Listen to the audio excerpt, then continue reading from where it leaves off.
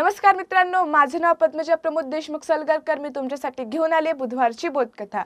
तर आजच्या बोधकथेचं नाव आहे आशीर्वाद। श्रीराम वनवासात जाण्यासाठी निघाले।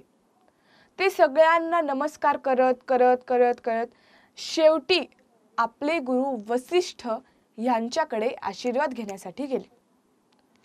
वसिष्ठ म्हणाले, श्रीराम, तुला खरोखरच वनात जायची इच्छा नसेल तर तू तसं निसंकोचपणे सांग। मी स्वतः महाराणी कैकेयीची भेट घेईन आणि त्यांना आपली आज्ञा मागे घेण्यास भाग पाडीन। श्रीराम नम्रतेने म्हणाले, नाही गुरुवर्य, क्षमा करा। मला सुख नको आहे, मला दुःख हवं आहे। आज मी आपल्याकडे दुःख मागायला आलो आहे।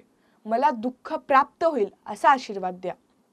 मी पराक्रमी आहे, सूर्यवंशी कुळातला आहे आणि आपला शिष्य आहे। मला मर्यादा नसलेलं दुःख हवंय। वसिष्ठ म्हणाले, दुःख का बरे? श्रीराम म्हणाले, आपली शिकवण आहे गुरुवर्य, सुखाचे राज्य केवळ हातभर लांबीचं असतं। या उलट दुःखाचं राज्य हे आकाशाप्रमाणे सर्वत्र पसरलेलं असतं। वसिष्ठ गुरूंनी श्रीरामाला प्रेमाने आलिंगन दिले व आशीर्वाद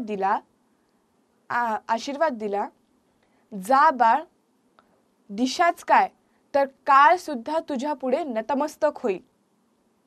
मित्रांनो, गोष्ट संपली, पण यातून बोध काय घ्यावा? बोध असा घ्यावा की सुख हे नाशवंत आहे, पण दुःख हे शाश्वत आहे। त्यामुळे त्याचा स्वीकार करायला शिका। मी पुन्हा भेटेन पुढच्या बुधवारी। तोपर्यंत नमस्कार।